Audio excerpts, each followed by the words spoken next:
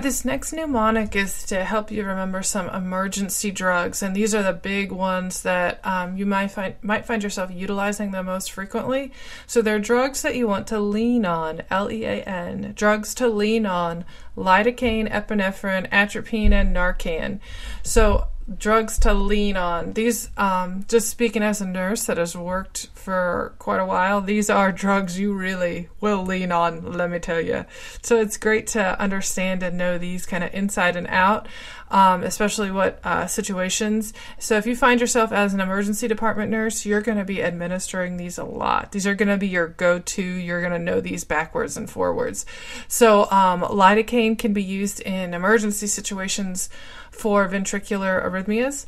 So, and then epinephrine is a vital drug in our ACLS protocol. If you've got somebody flatlining, that you're going to be given some epi. The next thing is atropine, and you give that. That's your first line with symptomatic bradycardia.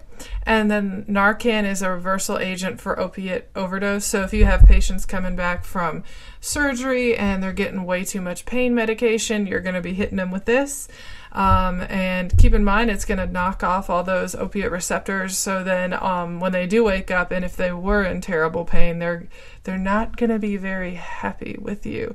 But they'll be alive. So that's important to know. So emergency room, definitely be using these, but really no matter where you are in the hospital, these are going to be some that you really want to be able to lean on. L-E-A-N, lidocaine, epinephrine, atropine, and Narcan.